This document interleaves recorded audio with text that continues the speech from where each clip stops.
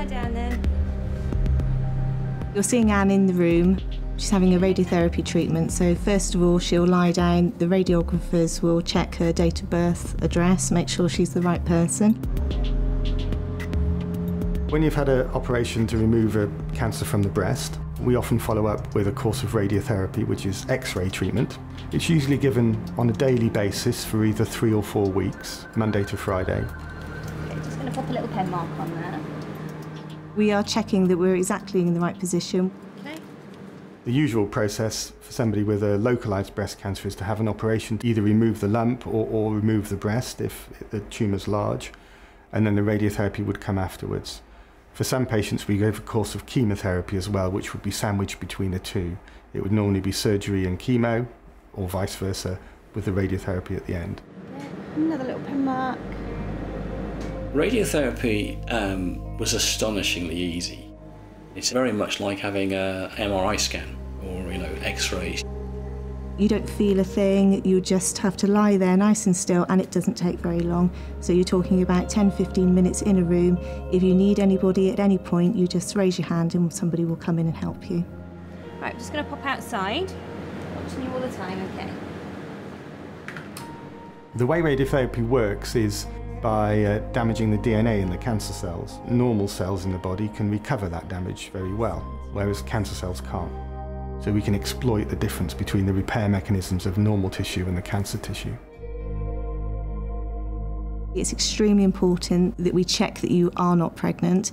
If at any point during your treatment you feel that you may have become pregnant, you must tell a radiographer.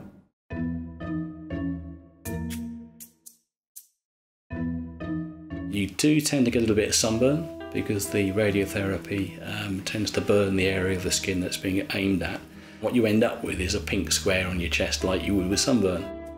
It's usually like a mild sunburn, but very occasionally the skin can peel or be more sore, and you may get a bit of swelling in the breast.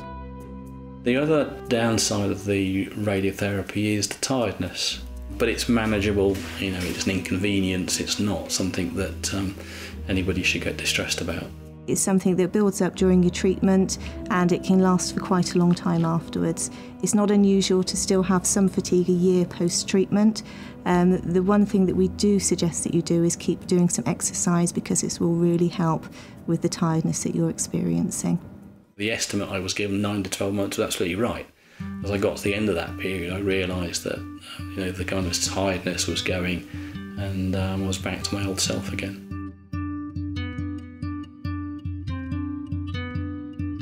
You can use most skincare creams that you like, anything that you would normally use, put it on. You can wash normally, you can shower normally.